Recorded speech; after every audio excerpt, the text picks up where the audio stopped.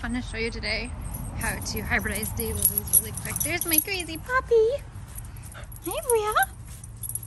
Are you eating blackberries? Yum.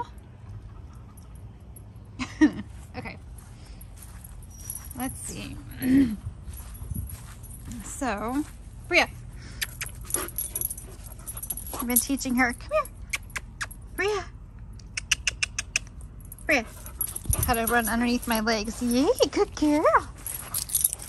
So you take a sepal off. You can see there's pollen on it. And then the stamen is this long piece that comes out. And you're gonna take the pollen from another daylily that you like, or it can be the same one. The flowers will just look similar. And you're just gonna rub it on there.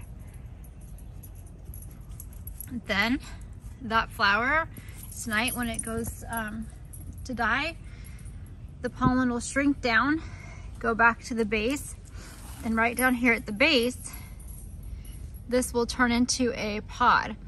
And you'll know that you got it hybridized right and pollinized because it'll turn into a little seed pod right here. And then in each seed pod, there'll be about 6 to 8 seeds that you can plant this winter to plant this coming spring to make more daylily plants. Okay, this is what the daylily seeds look like when they're in their pod. They're almost like little black pearls. And that's what they'll look like on the plant.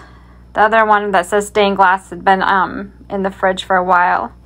Here are some examples of my daylilies that I grew from seed.